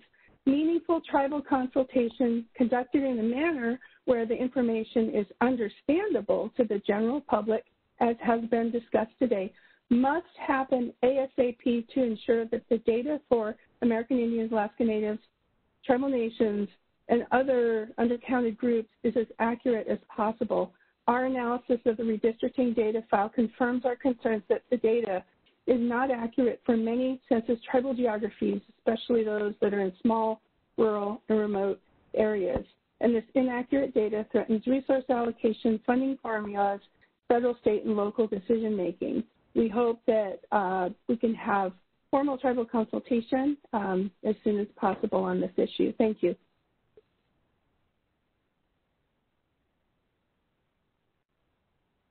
Okay, operator, do we have any other verbal comments in queue? There are no comments lined up in queue. Okay, well, thank you very much for the comments. And now we will resume our meeting. So James Tucker will now, I should ask James, is there any further discussion needed for the task 4 deliverable? We just have one NAC member who will be providing Lo Gutierrez, and then after that we'll be just a few minutes late, but we'll go into our private deliberations following. Okay. And so that Flo, if you could mute, you were on. Great. Can you hear me? Yes. Can you please confirm who's speaking, please? Okay. This is Florence Gutierrez from the Annie E. Case Foundation. Thank you. Sure. So using differential privacy has costs and benefits. The key benefit of DP is protection of respondents' confidentiality or privacy. And the Bureau has said that it would be transparent about the costs and the benefits of this change. So we recommend, and we would really like the Bureau to ensure that it's communicating what DP, about DP, like what the actual costs are. Right now, we've only been, the focus has really been on one of those costs, which is the injection of error into the data, but we would like the Bureau to really be transparent and to really elevate what those costs are and what they're doing to alleviate them. So the 5 costs that we are highlighting is the injection of error into data, the use of DP. Use of DP means that there will be fewer tables available in 2020 census compared to 2010 census. So what are we losing when it comes to data? Delays in making data from 2020 census available. So availability of data and when it's available is also impacted. Discourage responses when potential respondents find out their responses are changed by the Bureau. So what will people do when they realize that error is being infused into responses and their data might not be entered as represented as it was entered. And then the one that we care about as advocates for children is the fact that DP breaks connections between the child and the adults in the household and what impact that has on our ability to track the well-being of kids and our ability to really to measure basic things like the child poverty rate. So in addition to that, we also recommend that the U.S. Census Bureau use an algorithm that maintains the link and relationship between the child and adults in the household. And we would also recommend, the NAC recommends that the Bureau make a clear public statement that the DP algorithm that breaks the link between the child and adult will not be used for the ACS and the DHC and the DDHC, and that they use other methods that will maintain that link, like self-suppression or swapping, to make sure that we have the data that we need to continue to measure the well-being of kids and families. Thank you, Flo. And we have one more discussant who has some comments from Thomas. Thanks, Jim. I just want to raise a question, and I want to thank my colleagues who were the discussants today, because I certainly appreciate how complex getting your hands around all of this is. But we did have a written public comment about data suppression, which is not DP, but is a part of the new DAS. It is my understanding that there will be a data that previously would have been publicly reported that will be suppressed in order to protect privacy. And I didn't hear any discussion about how that change in the new DOS would be communicated. And perhaps it's because it's very easy to communicate, but if it is a change from prior decades, then the data that is now being suppressed for privacy reasons may be missed by some folks. So there is an obligation, I think, to communicate on that aspect of it.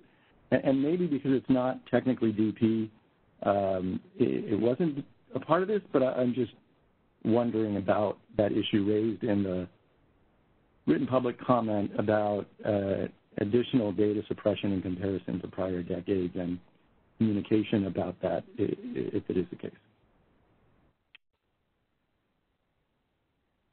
Hi, Tom. This is Shauna Banks. That's a question for the Census Bureau, or is that a full committee question to your working group?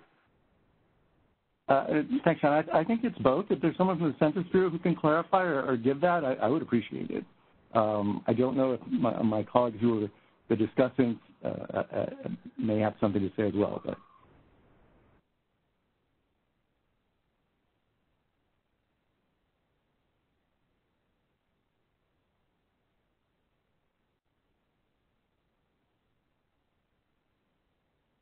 Any working group, this is Shauna Banks. Any working group members have any input to that?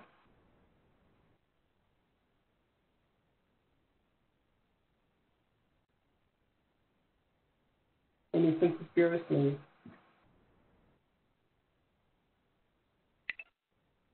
I think we have a Census Bureau person coming on the line just now to address that. Let me just get my camera on. Sorry. Hi, this is Michael Haas. It's an excellent question, and it's one that is challenging to communicate because differential privacy doesn't require the suppression of any data, but there are decisions to be made about what the cost of producing certain tabulations are in terms of the cost for the overall privacy loss budget and essentially the trade-offs of expending privacy loss budget on certain tabulations in terms of less privacy loss budget being available for others. There's also the question of the resulting fitness for use of the data and the question of essentially if you are going to be producing small certain tabulations, particularly for small areas that are going to have high levels of noise because they represent very small areas. Are those data fit for use, or would it be better to suppress them for data quality purposes? So this is part of the stakeholder engagement we've been doing over the last several months. We put out in September, I believe, the proposed table crosswalk, the data products crosswalk that showed what tabulations were being planned for the DHC and for the detailed DHC to get feedback from our data users on if there were data needs that would not be met if those were the only tables, and we've received some excellent feedback from that crosswalk. That feedback is being evaluated, and we're considering what the final set of tables should be based on that feedback. But we're absolutely looking into that, and we will take the committee's recommendation on how we can better communicate that to the to our public stakeholders.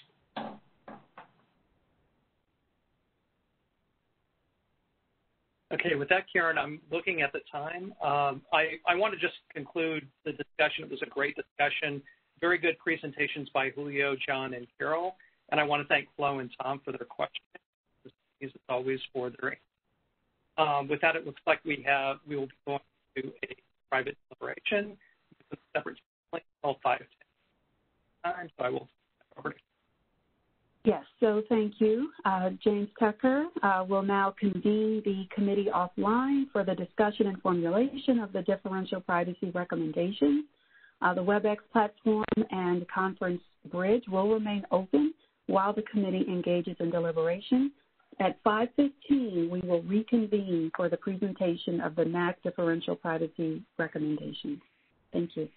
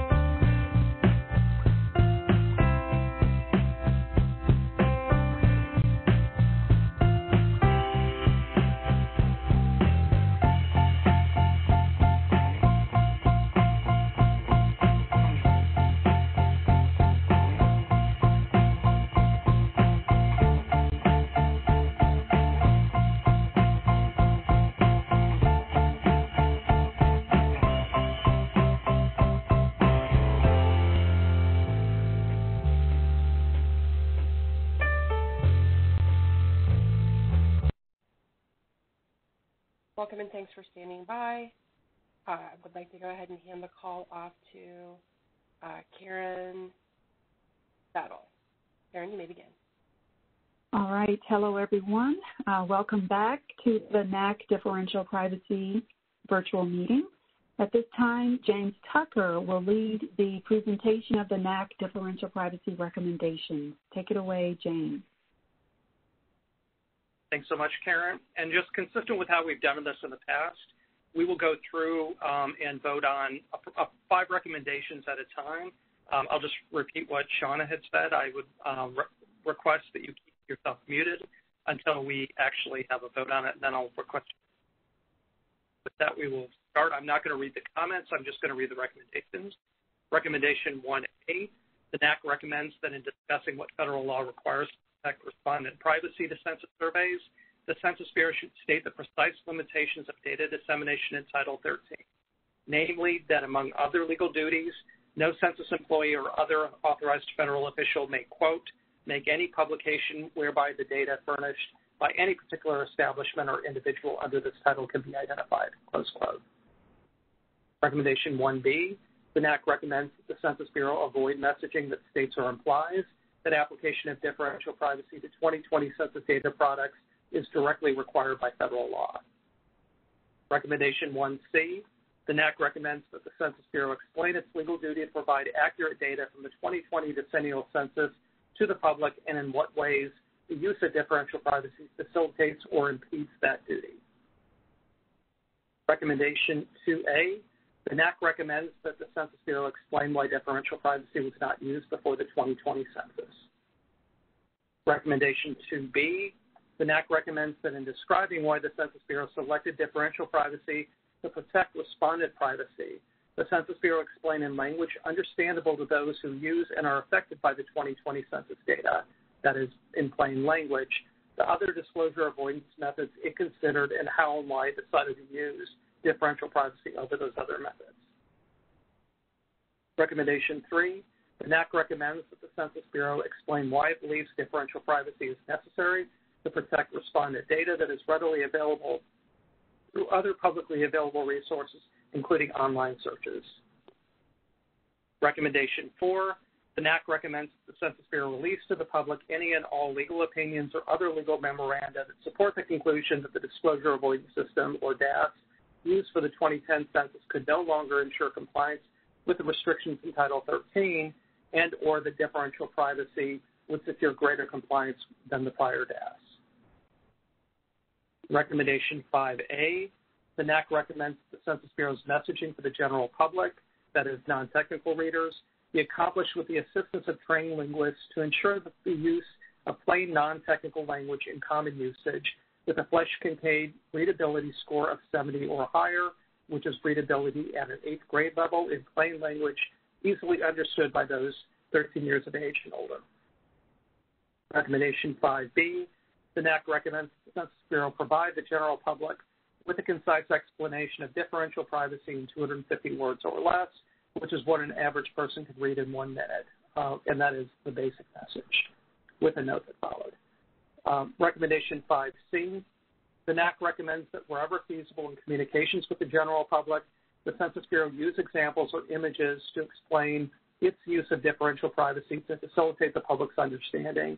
And just to quote what John and Julio presented, a picture is worth 1,000 words. With that, I'm going to ask all of the NAC members to unmute themselves.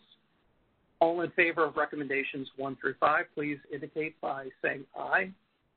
Aye. Aye. Aye. Aye. Aye. Any opposed? Any abstentions? Okay, recommendations 1 through 5 are adopted. I'd ask NAC members to mute themselves again. Recommendation number 6.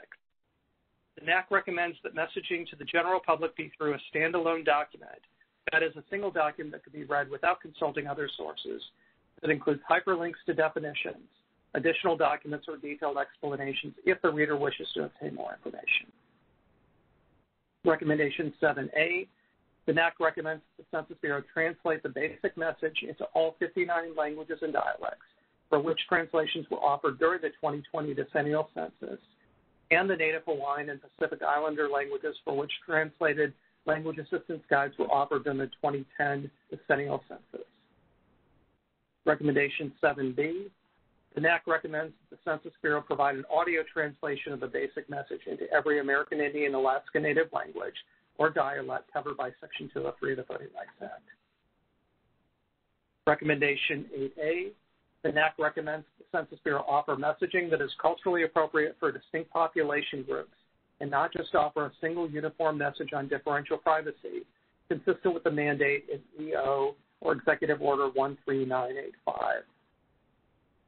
Recommendation 8B, the NAC recommends the Census Bureau work with partners who represent distinct population groups to utilize focus groups to provide feedback on proposed messaging on differential privacy to those populations, consistent with the mandate in Executive Order 13985. Recommendation 8C, the NAC recommends the Census Bureau create a permanent working group whose membership is open to the public to develop messaging on privacy, including differential privacy, for all census data products that is appropriate to and understandable by all racial and ethnic population groups, consistent with the stated mandate in Executive Order 13985. Recommendation 9A, the NAC recommends that consistent with the government-to-government relationship between the federal government and tribal nations, the Census Bureau hold tribal consultations on development of effective messaging for tribal nations. Those tribal nations should focus on allowing tribal representatives and stakeholders to provide feedback to proposed Census Bureau explanations of differential privacy. Recommendation 9B, the NAC recommends that all discussions during tribal consultations must be at an appropriate literacy level for the general public, and materials must be sent in advance for tribal leaders and staff to review prior to the consultation to make their participation informed and meaningful. Recommendation 10, the NAC recommends that the Census Bureau include privacy, including differential privacy in the Disclosure Avoidance System, or DAS, in its Statistics in Schools, or SIS, curriculum. With that, I'm going to ask the NAC members to unmute themselves and then indicate by saying aye, all in favor of recommendation. Aye. Aye. Aye. Any opposed? Any abstentions? The NAC recommendations 6 through 10 are adopted. I'd ask the NAC members to mute themselves again briefly. Recommendation 11. The NAC recommends that the SIS curriculum for privacy, differential privacy, and its DAS be developed in consultation with licensed and trained educators, that is, teachers, to include instruction and hands-on exercises that will allow students to understand both concepts and their impact on publicly available data, such as the interactive online demonstration described in Recommendation 19. Recommendation 12, the NAC recommends that the Census Bureau's messaging for its SIS curriculum be accomplished using Flesch-Kincaid readability scores appropriate for each grade and age level of participating students. Recommendation 13A, the NAC recommends that the Census Bureau consult with partners, stakeholders, and tribes to identify the most common concerns about differential privacy. Recommendation 13B, the NAC recommends that the Census Bureau develop a concise response written in plain language that responds to the most common concerns about differential privacy. Recommendation 14, the NAC recommends that the Census Bureau answer questions commonly raised about how accurate data can be made available to federal, tribal, state, and local users to ensure that appropriations and funding decisions are not negatively impacted by the Bureau's application of differential privacy to 2020 census data products. Recommendation 15, the NAC recommends the Census Bureau explain in concise and plain language how it will continue to develop and refine its application of differential privacy to future 2020 census and other census data products. And with that, I'm going to ask the NAC members to unmute themselves.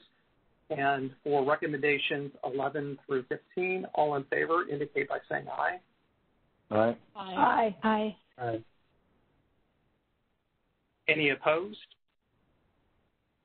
Any abstentions? NAC recommendations 11 through 15 are adopted. Recommendation 15, the NAC recommends that the Census Bureau A, provide a candid assessment of the impact that any method of protecting privacy has on the accuracy of the data the Census Bureau releases. B, describe the impact that previous disclosure avoidance methods used by the Bureau had on the accuracy of the data to which those methods were applied, such as 1, it injects errors into the data products. 2, fewer tables are available in the 2020 census compared to the 2010 census. 3, application of differential privacy has resulted in delays from 2020 census data products being made available to the public. And 4, the impact that differential privacy has in breaking the connection between children and adults in many responding households. And C, acknowledge and address the trade-offs in applying differential privacy. Recommendation 17, the NAC recommends that the Census Bureau's messaging be done in a sensitive manner that encourages and does not discourage respondents from completing decennial, annual, and other periodic surveys conducted by the Bureau.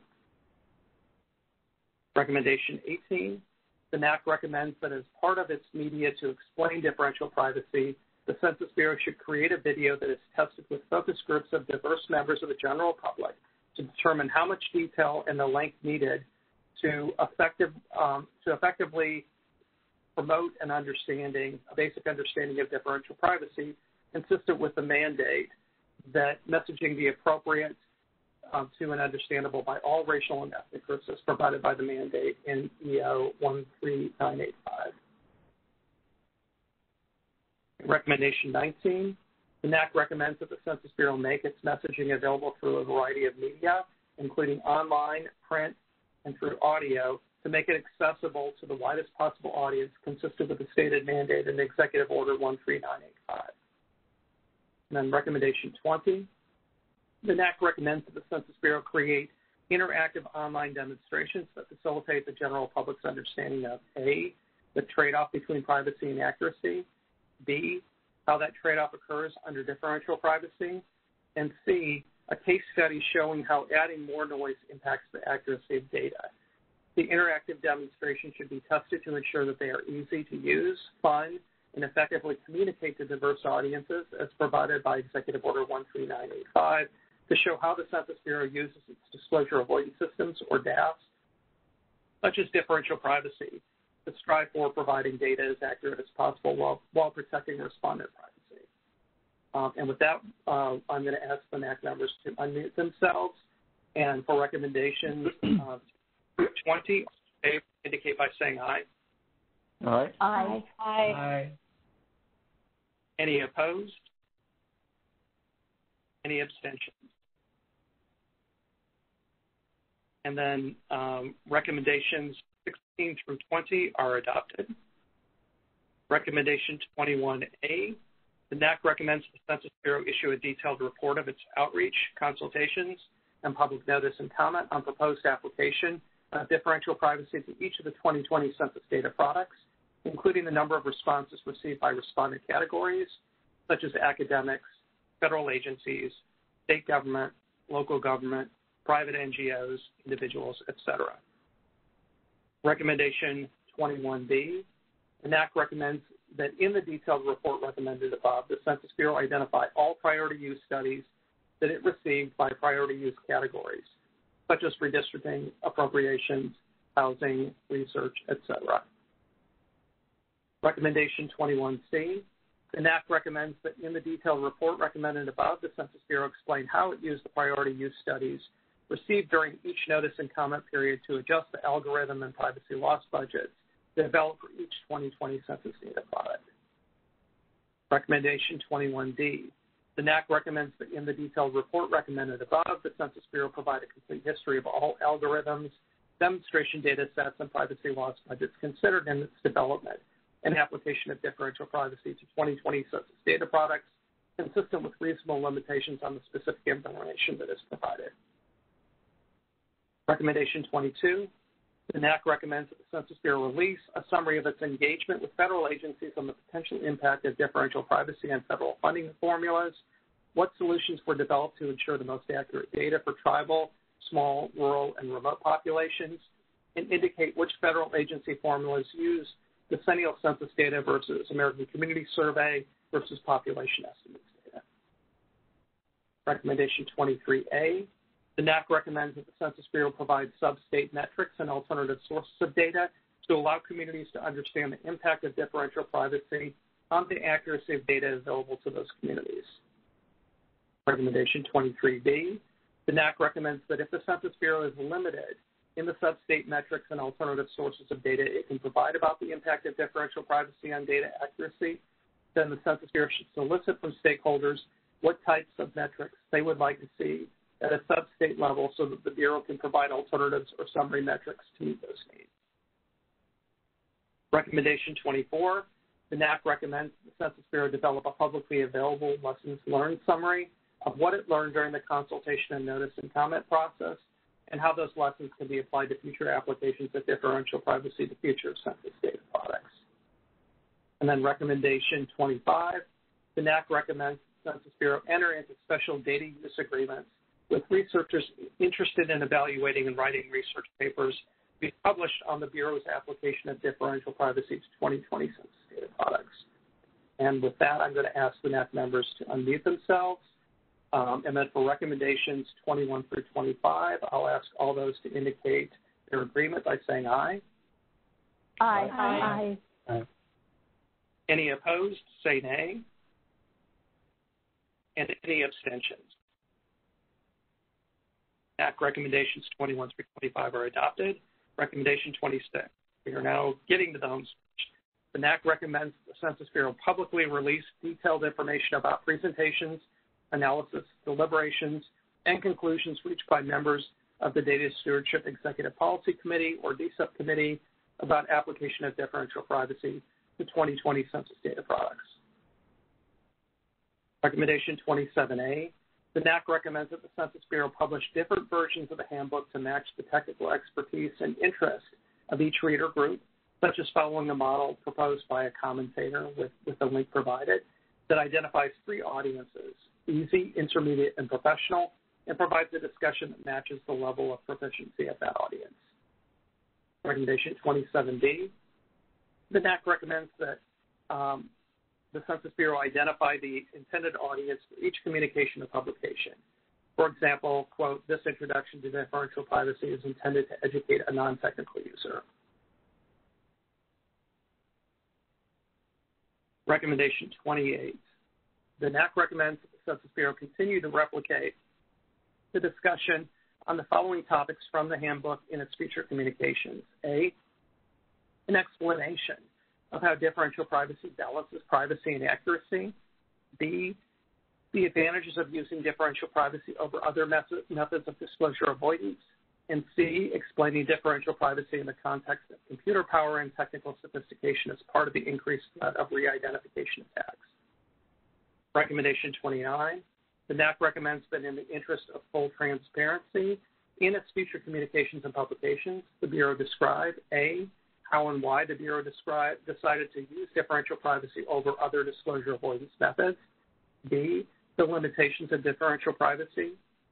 C, the impact of differential privacy on priority uses identified by data users and stakeholders. And D, concerns that block-level data may be too noisy compared to more populated areas in which data accuracy is improved while the frequency of improbable and impossible results is substantially reduced. Actually, I should just correct this. It should be too noisy compared to too noisy. Oh, no, I'm sorry. It is correct. I just had to reread it. Recommendation 30A. The NAC recommends the Census Bureau establish the need for and provide the rationale for differential privacy early in its communications and publications. In particular, near the beginning, the Bureau should explain why it has decided to use differential privacy for the first time in its release of 2020 census data products, and why it began the process of constructing its top-down algorithm so late in the planning process for the 2020 census. Recommendation 30B. The NAC recommends that the Census Bureau thematically organize frequently asked questions, or FAQs, to address, among other topics, risk and known harms, why differential privacy is being used for the first time in the 2020 census data products, use of differential privacy to balance data privacy with its utility, the Bureau's stakeholder and data user engagement and the concerns they raised, and comparing the need to protect privacy and data over time, such as a comparison between the 2010 and 2020 decennial censuses. And with that, I'm going to ask the NAC members to unmute themselves. And looking at recommendations 26 through 30, please indicate your assent to those by stating aye. Aye. Aye. Aye. Any opposed? Say nay. And any abstentions? NAC recommendations 26 through 30 are adopted. I believe we're in the last set of 5. Recommendation 31A, the NAC recommends the Census Bureau explain key concepts in the glossary in plain and statistical language, including, quote, differential, close quote, epsilon, noise, and privacy loss budget. Recommendation 31B, the NAC recommends that the Census Bureau use hyperlinked text of key terms to to allow readers who do not understand those terms to access definitions of the glossary without distracting more technical readers who do not need those explanations. Recommendation 31C, the NAC recommends that the Census Bureau present examples or use studies as exhibits in its publications and not as long passages in the main body of the publications, and make those examples easier for the general public to understand. Recommendation 31D, the NAC recommends that the Census Bureau be more equity-focused in the examples it uses and appeal to a more racially and ethnically diverse audience, as required by Executive Order 13985, such as not using only names that readers identify as likely being non-Hispanic white people, such as Bob and Ellis. Recommendation 31E, the NAC recommends that the Census Bureau use more infographics to clearly and succinctly communicate data concepts, decision rules, and other core ideas, such as Figure 2.1 in the handbook, which is creating differentially private data for the 2020 Census redistricting files. Topics for which infographics should be developed include explaining the trade-off in the privacy loss budget and how it is set, depicting the invariant statistics for the 2020 Census redistricting data and where noise has been introduced, and depicting how the top-down algorithm works. Recommendation 32, NAC recommends the Census Bureau provide greater emphasis of its data stewardship, the development and use of the top-down algorithm, and limitations of differential privacy, including its impact on more sparsely populated areas and smaller geographies. Recommendation 33, the NAC recommends that the Census Bureau commit to maintaining a list of all circumstances brought to its attention where newly suppressed data limited the ability to comply with state or federal law, and that the Bureau can further commit to a public assessment of each such circumstance, including what has been done or could be done to ameliorate its consequence of additional data suppression. Recommendation 34, the NAC recommends that the Census Bureau, through the Department of Commerce, request sufficient appropriations to ensure resources are available to implement the NAC's recommendations on messaging privacy, including differential privacy in the DAS. Recommendation 35, the NAC recommends that the Census Bureau use an algorithm that maintains the link relationship between the child and adults in households. And then finally, recommendation 36, the NAC recommends that the Bureau make a clear public statement that the differential privacy algorithm that breaks the link between children and adults will not be used for the ACS and the DHC.